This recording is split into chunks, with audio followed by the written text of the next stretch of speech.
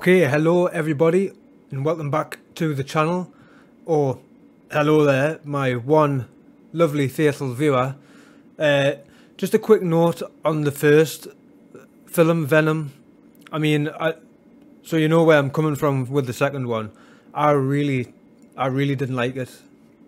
I thought it was pretty bad, and it was still only an hour and a half as well. It's just nothing happened in the film really worth watching. I haven't seen it after, obviously it came out a while now. I just haven't felt like watching it again. I really couldn't care less. Tom Hardy was alright in the role. Well, to be fair, I did like Tom Hardy in Venom. The best part of that film was no doubt the relationship between Venom and Eddie Brock, Tom Hardy, and that definitely carries on into Venom 2. So is this better? I mean, yes, but does that really say all that much on the film? I mean, I really don't think so.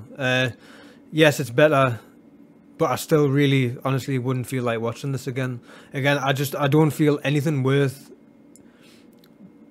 watching again in this film. Nothing just all that interesting happens. There is no like standout scene. There's no like, apart from the end credit scene, which I'll talk about a little bit later, I feel is the only thing worth watching. Honestly, if you haven't seen this film, I really don't watch it. Save yourself the hour and a half. The opening sequence felt like it was wanting to be more epic than it was. Like, it happened, you know, things were happening on the screen first couple of minutes or whatever, and then all of a sudden, like, the title hits, like Venom, Let There Be Carnage, like with a thud behind it and that, and I was just sitting there like, oh, alright, okay. It's just, nothing in the film was all that impactful, and that really comes, I think, with a bit of an issue from the R rating. I really think that hindered the film a little bit, for sure. Do you need blood and gore and violence and all that? I mean, I suppose not, but I would argue in some films, definitely yes. When you're trying to show something to be like a huge threat, I think you kind of do, and you just don't see Carnage cause any real like carnage. It cuts away from everything. The most that you get to see from him, like damage that he's caused, is in hurting someone, is sticking his tongue down the throat. I mean, he gets razors like out of his tentacle things and all that, but again, when he's like literally like there, it cuts away and it doesn't show you anything. And I feel a bit of blood and all that really could have helped. You literally, I don't think you see him kill anybody. It all just cuts away, and it's just no good really about that. I didn't like that at all. And one thing with Tom Hardy as Eddie Brock in this film, I don't know another way of putting this really. He's a bit of a simp. I'm sorry, I don't know another way of putting it. It's like the relationship with him and his ex-girlfriend, I presume. It's just like, dude, like really, you know, it really just didn't work. With Woody Harrelson's character, Cletus Cassidy or whatever, I think he done alright, to be fair. I've seen a lot of people say they didn't like him. Personally, I think he done quite well with what he was given, for sure. Definitely tell he's unhinged. However, just really bad script, definitely. I mean, it tries to get you to make feel sorry for him after, like, telling you, like, dude, you've killed your grandma. You've killed your mum in the bathtub. And then you're going to cry and mourn on that you were taken away. It's like, I hate to tell you, but I think that was pretty justified for people to be rather concerned about them situations. And it's just like, and I think Venom in this film is a bit more of a detective and journalist than Eddie Brock himself in this film. I mean, he pretty much sorts all of it out in the first 5 minutes, and then Eddie sort of comes back to what Venom had done later on in the film after they have a fallout and go through the whole breakout scene thing.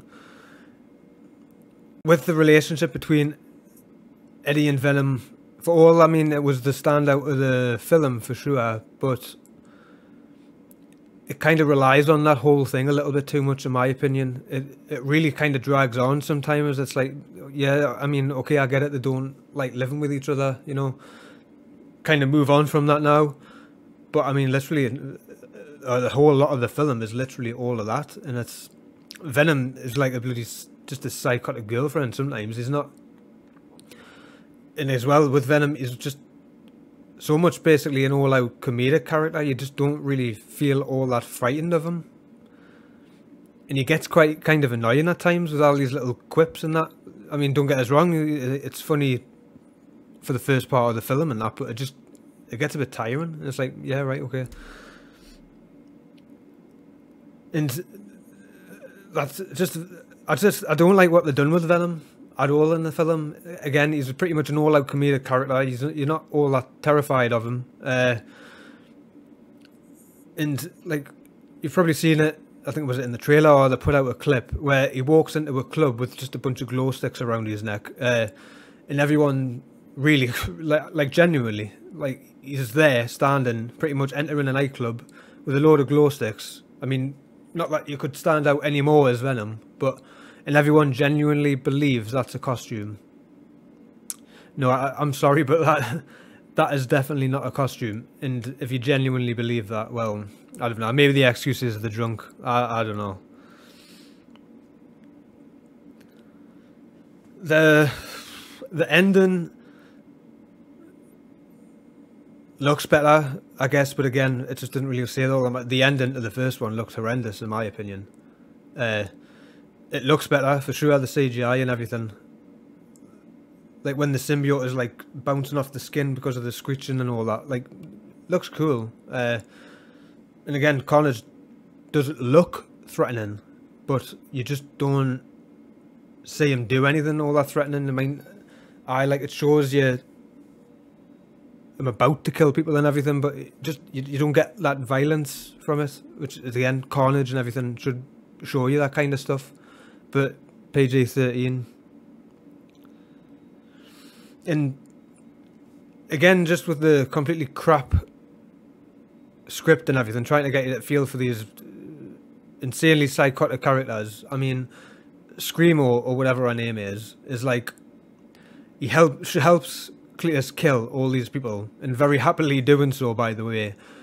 And then a certain someone is about to kill a certain someone, no spoilers, and then she's just like, oh no, that's too far. That's too far, we can't do. It's like, it's just a joke, to be honest. I mean, how... It's terrible, terrible. And then also with Cletus, like, as well as trying to make you feel sorry for him with killing his man and all that, and then he got taken away, poor him. But then he's like, I just wanted friendship.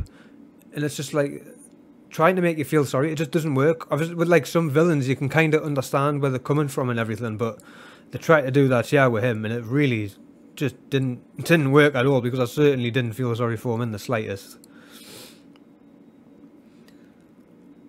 And just, honestly, I just like zero interest in watching this thing again. Like, I mean, zero. I really won't be watching it again. And again, if you haven't seen the film, save yourself an hour and a half. Seriously. The only thing worth watching in this film is the end credit scene. Again, no spoilers in case you haven't seen it, you may have. But just, it's like, that's literally the only thing worth watching in this film, I think. That kind of intrigues you a little bit to where the whole thing could possibly be going and characters being in certain things. But literally save yourself an hour and a half, seriously, and just watch that wherever. I don't know. I mean, watch this if it comes out on streaming, I suppose, for sure. But, so yeah, Tom Hardy, Eddie Brock, I mean, again, same with Woody Harrelson, good with what they were given, but they just weren't given all that much. And I think that's a lot of the problem with some of the characters in that. There's a lot of good actors in this.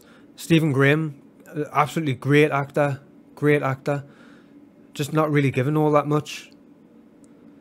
But again, no spoilers, but maybe like kind of possibly leading to something, I don't know. But just in this film, just kind of wasted as like a really good actor. Honestly, I really wanted to like this film, and I did think I was going to. There was a lot of mixed opinions on it. In things that I had seen, I was quite looking forward to watching, to making my own mind up and everything. But honestly, I didn't like it. I was sitting there and I was noticeably bored. Like I was sitting like this for a lot of it because the characters are stupid. Nothing all that really interesting totally happens. It cuts away from all the action, and yeah, it's just. I wouldn't even recommend going to see it only for the end credit. Just watch it wherever, when you can. Possibly watch this film on streaming, I suppose. Do not go to pay to see it in the cinema, in my opinion. So yeah, let us know in the comments if you've seen the film. Did you enjoy it? I mean, I'm sure there is some people that did, and I hope you did. They're clearly going to be doing more with this character, but I just don't like what they've done with any of them. But yeah, let us know down below. Have you seen the film? Did you enjoy it? Thank you for watching, and have a great day.